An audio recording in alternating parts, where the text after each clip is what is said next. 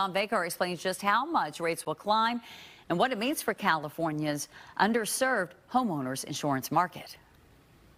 State Farm, insurer of 1 in 5 California homes, has been granted an average increase of 20% effective March 15th. But Pro-Consumer United policyholder says what you pay is based on your community's risk. Some may experience a very tiny rate increase, 2 or 3 or 5%, while those in probably the higher risk areas could receive a 50% increase, possibly even more.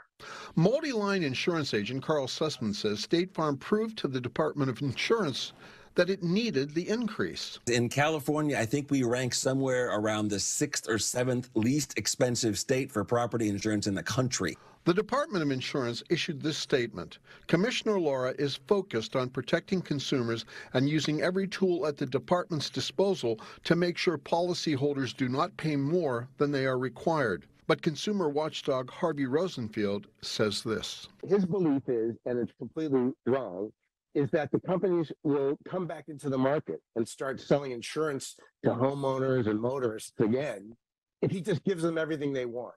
And that's not going to work. The proof, says Rosenfield, is this. We asked State Farm, is there any rate increase in the homeowners marketplace that will lead you to come back and start selling new coverage? And they said no. Consumer Watchdog says on top of the 20% average increase homeowners will pay State Farm, renters will pay 11% more.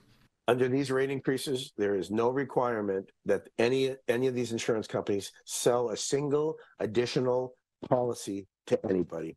State Farm drivers will pay 21% more, Geico drivers almost 13% more, and Allstate drivers 30% more. It all adds up fast. Considering that, we're still looking, but we don't think at the moment we can go buy a house in California.